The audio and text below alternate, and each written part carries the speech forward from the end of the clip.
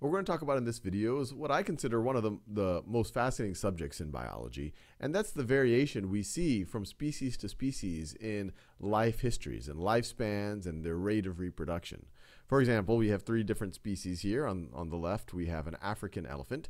An African elephant, you might know, can live a long time, especially out in the wild. It could live many decades, even 40, 50, 60 years.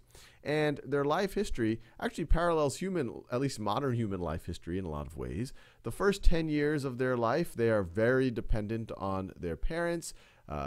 After that, they kind of enter into a bit of an adolescence, very similar to how humans do, where in theory they could reproduce, but they don't tend to, and they are still somewhat dependent. And then they move into a phase when they do reproduce, and they will reproduce on the order of once every 2 to 4 years. A female African elephant will reproduce. Their gestation period, the amount of time that the baby elephant will be in the mother's womb, is on the order, it's actually longer than for humans. Humans, you probably know, is 9 months. For an African elephant, it is 22 months. And so because of that, they can reproduce about once every 2 to 4 years. Now, another example, and these are actually elephants and rabbits might not look closely related to you, but they are actually still pretty closely related if you think about the entire tree of life. They are both mammals, and we're actually, everything we're considering here are animals. We're going to consider African elephant, rabbit, and we're going to consider salmon. But what I'm talking about applies to all life. It applies to bacteria. It applies to trees. That there's a huge variation in their fecundity, the rate at which they reproduce. Let me write that word down. Fecundity, the rate at which they reproduce, and also variation in their actual lifespan, whether you're talking about a tree or a bacteria or a fish or a mammal. But just going from one mammal to another, let's go to a rabbit. And depending on which type of rabbit you're talking about, but a rabbit could, lifespan is in the single-digit years. But unlike an elephant, the first 10, 15, 20 years of their life, they aren't in that reproductive phase of their life. A rabbit enters into that reproductive phase of their life within several months, within 4 or 5 months of birth. And once they enter into that reproductive phase, and I'm showing the reproductive phase in magenta here, they can reproduce a lot. They have high fecundity. They have a very high reproductive rate. Every time a female rabbit has a litter, it can have many, many baby rabbits in it. The numbers I found were 1 to 14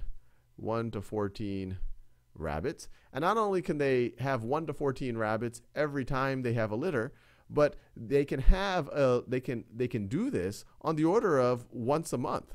So every month. So even though the lifespan of that female rabbit, depending on which type of rabbit you're talking about, might be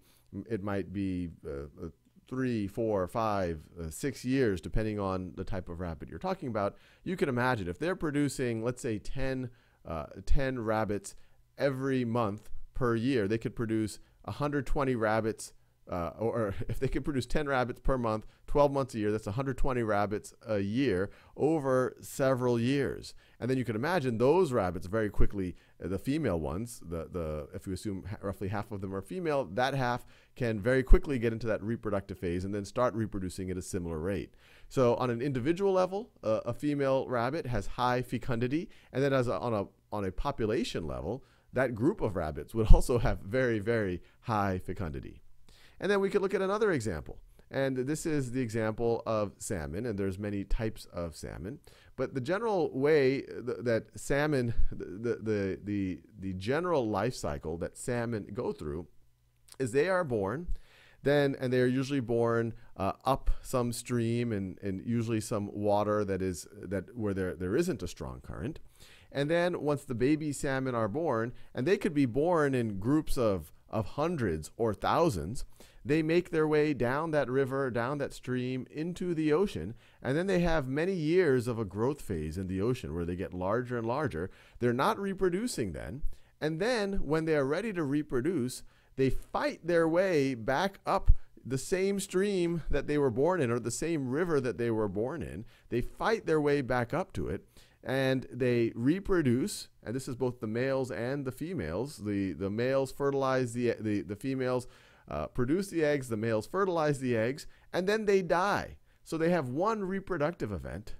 So you have one reproductive event, and then death, and then they kill. They just die, and people are still understanding why exactly does this happen. So one reproductive event,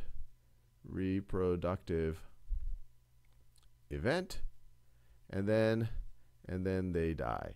And there's actually a technical term for species that do this. The salmon isn't the only one, where they have that one, they go out with, you can kind of view it as a big bang, where they have that one reproductive event where they might have hundreds or even thousands of eggs, but then they die. This is called semelparity.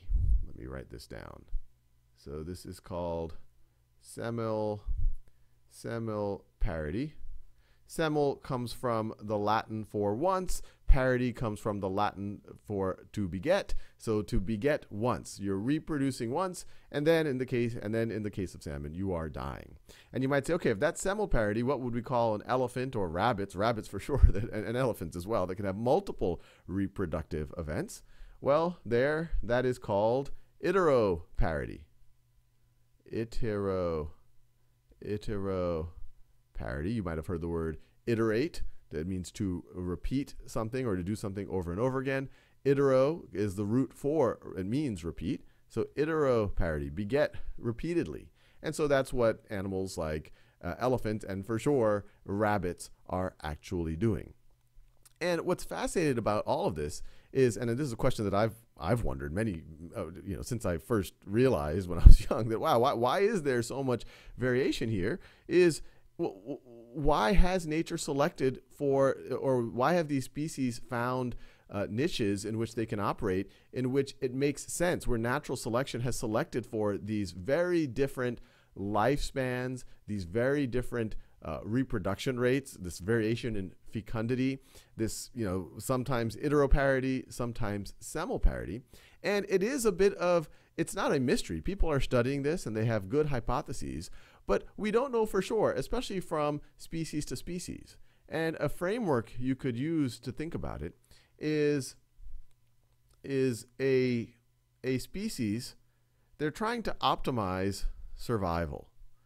And not even of the individual. They're trying to optimize survival of really their genetic information. That's what, and it's not like the species or the genes are actively trying to do it, but natural selection is doing that for them. So let's call this box natural selection.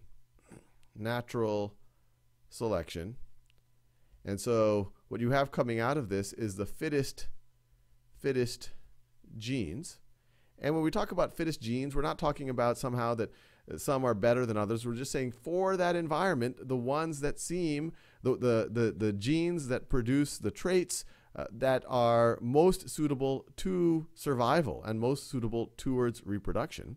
And then the inputs that are going into this natural selection box are things like availability of energy, of food, I'll call it free energy. Availability, because it's not just, obviously plants can get that free energy from the sun. Ability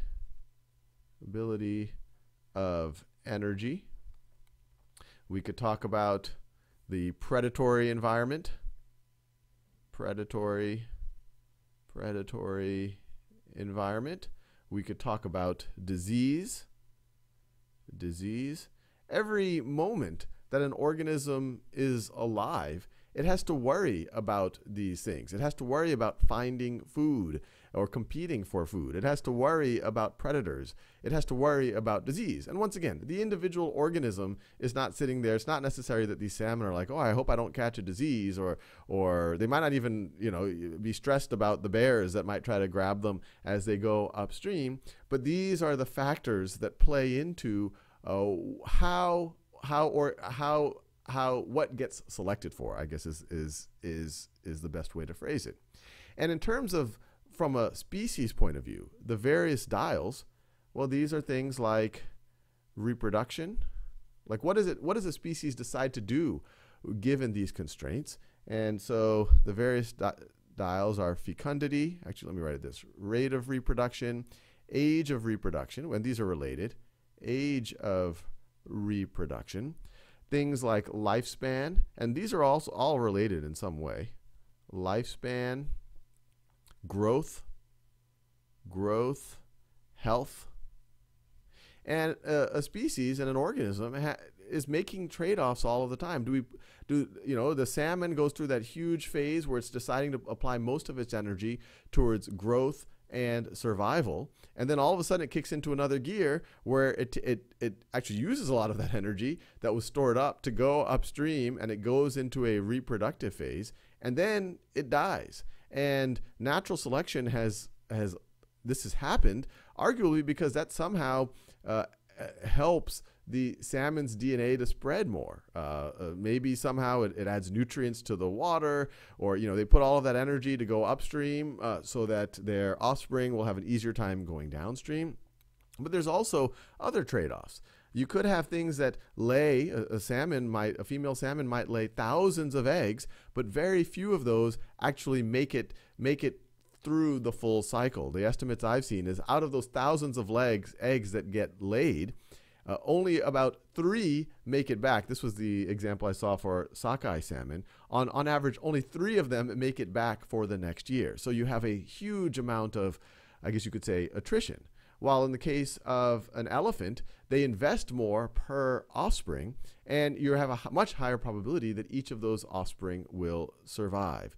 So there's all sorts of interesting trade-offs to think about when you think about life history, life cycle, lifespan, and things like fecundity and how organisms reproduce.